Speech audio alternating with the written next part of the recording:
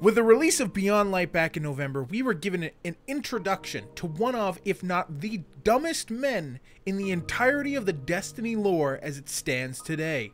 The irony in all this was that he was supposedly the smartest man in all of Destiny's golden age. Clovis Bray, the man who wanted to become immortal by either becoming the alpha genome of a future descendant or through obtaining immortality himself. This man was destroyed by his own ego. During the golden age of the 21st century, Clovis Bray came into contact with the darkness. With no hesitation and a singular promise from said darkness, he pushed forward into creating the Exo program. With no thought about what the repercussions of what would/could happen to himself or his lineage, Clovis Bray fooled himself into thinking that the darkness was only there as a tool and that it didn't have its own agenda.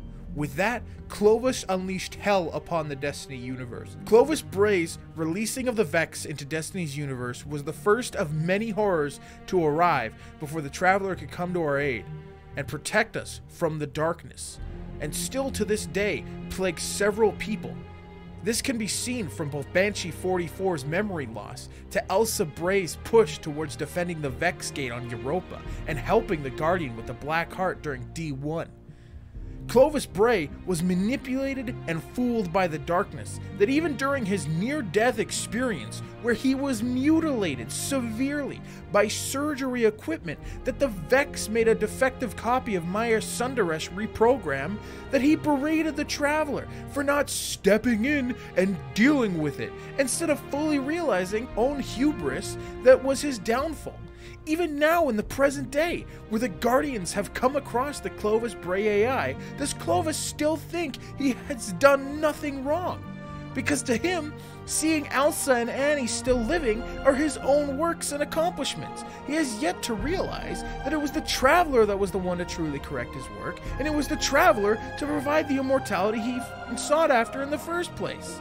That which was given to others, and is a gift he will probably never achieve himself. Clovis Bray was a blind, egotistical man that through his own delusions of grandeur thought he was untouchable, and even in death, to this day, still thinks he is a god.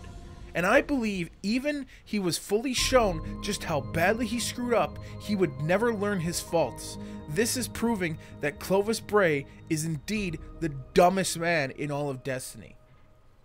Ladies and gentlemen, boys and girls of all galaxies, my name is Tech Stomper, coming at you from Tech Industries, and honestly, I hope you guys enjoyed the video. This is just something I wanted to do because Clovis Bray just makes me so fucking mad. Like, it's irrationally mad, just the way he like talks or the way he is and everything.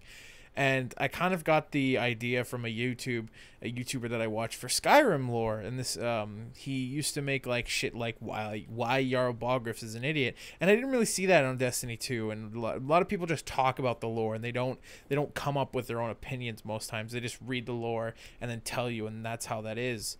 But I really wanted to make like a why some people are idiots, and I figured the best person to do it on is fucking Clovis Bray, because he's the dumbest person I can think of in the Destiny 2 lore. So I hope you guys enjoyed, and as always, this has been Tech Stomper, sign off of Tech Industries. GG and goodbye.